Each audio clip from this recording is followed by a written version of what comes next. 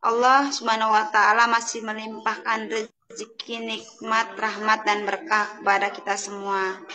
Sehingga kita Amin. semua dapat berkumpul di room yang insya Allah berkah ini untuk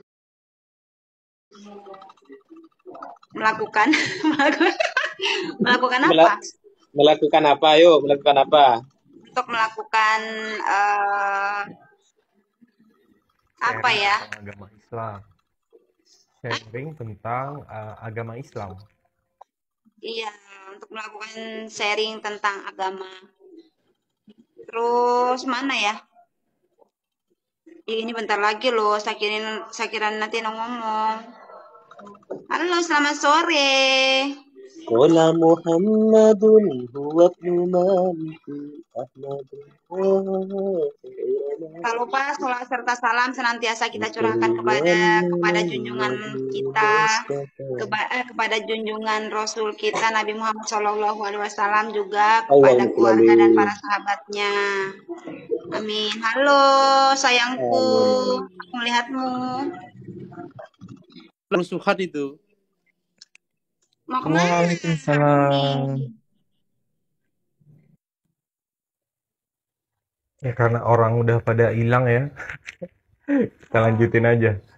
Iya, Sesinya iya, kita mau jangan. tadabbur Al-Quran, membahas Al-Fatihah, ayat 1, 2, dan 3. Di mana Al-Fatihah itu adalah pembukaan dari Al-Quran. Ayat pertamanya, Bismillahirrahmanirrahim.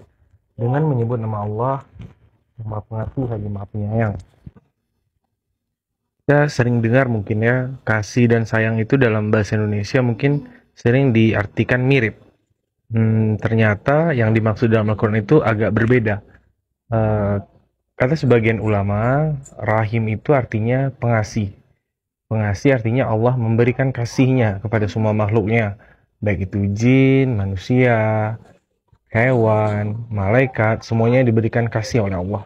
Diberikan minuman, diberikan makanan, juga diberikan udara untuk bernafas, tanpa mereka harus mengeluarkan biaya untuk menghirup udara.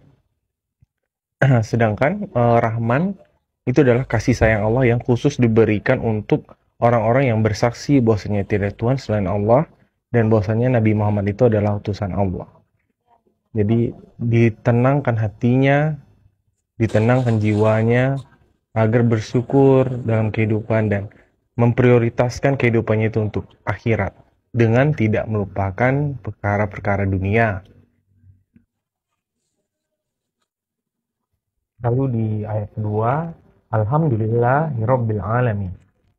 Sebuah kalimat yang sering kita ucapkan dalam zikir, dalam sholat, ketika kita mendapatkan suatu kebaikan, kita selalu membaca Alhamdulillahirabbil alamin, yang terjemahannya segala puji bagi Allah Tuhan semesta alam. Artinya apa? Ketika kita membaca Alhamdulillah, kita bersaksi bahwasanya segala sesuatu yang diciptakan oleh Allah, langit, bumi, bulan, bintang, matahari, dan beserta apa yang ada dalamnya adalah ciptaan Allah yang Maha Kuasa.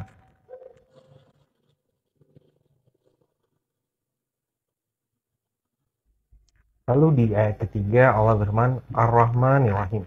Allah tegaskan sekali lagi bahwasanya dia adalah zat yang Rahman dan Rahim, Maha Pengasih lagi Maha Penyayang. Itu bisa kita tanamkan dalam jiwa kita. Berapapun kita dalam kondisi yang sulit dalam kehidupan, bahkan sampai berputus asa, sesungguhnya Allah selalu ada untuk memberikan kasihnya dan memberikan kasih sayangnya kepada kita.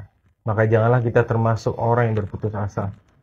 Karena Nabi Ibrahim juga berkata dalam Al-Quran bahwasanya tidaklah berputus asa kecuali orang yang berputus dari rahmat Allah. Maka janganlah kita sampai menjadi orang yang terputus dari rahmat Allah.